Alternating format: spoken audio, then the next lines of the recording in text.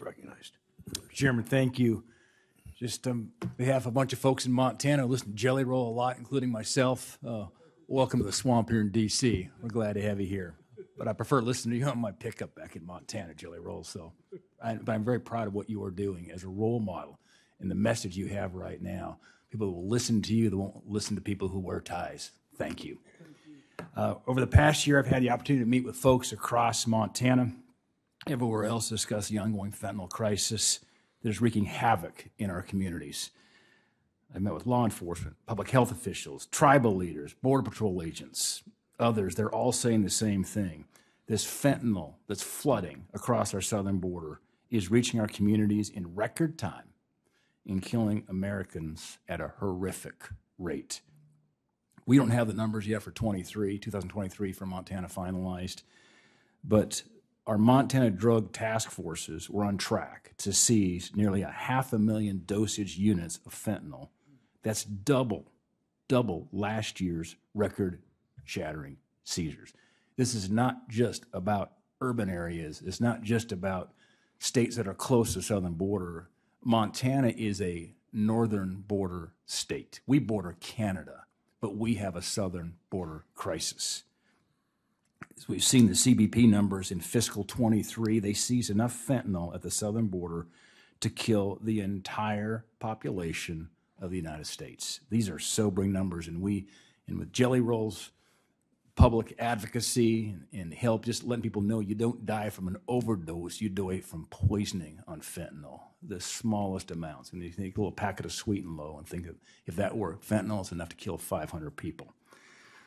One of these Montanans whose life was tragically cut short was Riley Schraps, Butte, Montana. It's one more of the tragic stories. He passed away after taking a pill that was laced with fentanyl. Last year, I had the honor of bringing Riley's dad. I brought him, Riley's dad's name's Tom, to be my guest to the President's State of the Union address. Tragically, Riley's story is becoming more and more common as fentanyl continues to infiltrate every corner of every community in America. I'll continue to work with my colleagues in the Senate to clean up this. In many ways, it's a man-made crisis. It's a crisis that starts at the southern border. It starts in Mexico. It starts with the precursors in China as well, and stem the flow of fentanyl in this country so that no more families, no more Montana families have to grieve the loss of a loved one to this drug.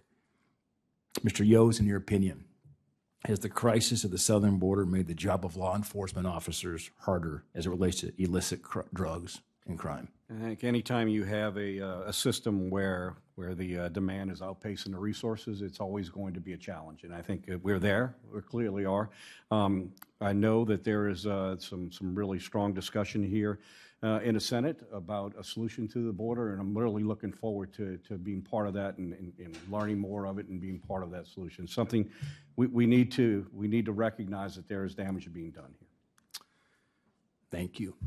Mr. Urban, have Mexican drug cartels taken advantage of the crisis of the southern border to elicit and traffic these illicit drugs in the United States?